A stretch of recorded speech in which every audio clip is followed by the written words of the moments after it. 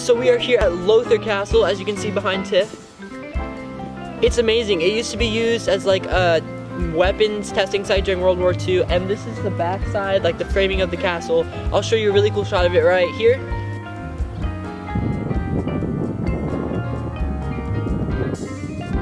But today we are going to be doing the Trying British Chocolate, and I have a lot of them. We've been collecting them at convenience stores, grocery stores, pretty much wherever we can find it. So, without further ado, let's get started. Alright guys, so the first chocolate we have to try is called Lion Duo. It's Duo because it's 2 bars. It says new recipe, extra crispy. I have no idea what to expect. It doesn't really say anything about the flavor, so let's just try it. Alright, so this is what it looks like. It kind of looks like, This is caramel, so I may not like it. It looks like caramel. Alright, so it has like Rice Krispies on the outside and nougat. That's pretty good. Do you like it? That's pretty good. That's pretty good. So this is Lion. Next up we have Milk Chocolate Orange. I'm excited about this one. I really like fillings, like raspberry or strawberry filling. So there's no filling, but it tastes like orange chocolate, doesn't it? We have the Cadbury egg. We got this in Wales, everyone. Wales. My babysitter used to bring me Cadbury eggs, and they are incredible. This is by far my favorite European chocolate.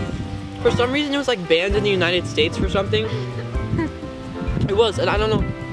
God, the inside is so good. Curry's Whisk of Gold. Regular bar, no design or anything. Like a regular chocolate bar with just like a layer of caramel inside. So I mean, it's good if you just want a simple chocolate bar, but it's nothing special. This is the Cadbury Giant Button. There's one. Yeah, these are the buttons. They're just milk chocolate. Oh, pretty good. Pretty good. Pretty good.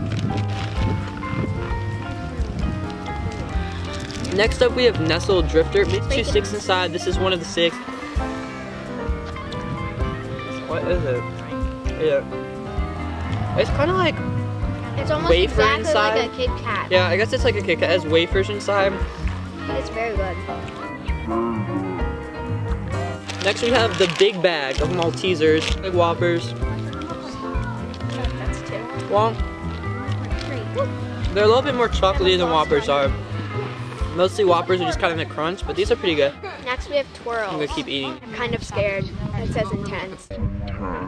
Everywhere. This one has kind of fallen apart. At Like McDonald's. you put it in your mouth and it like melts. I tried McDonald's a couple days ago to see what it's like Right here. away. It's not like First of all, alright, last chocolate, Dame. It's called.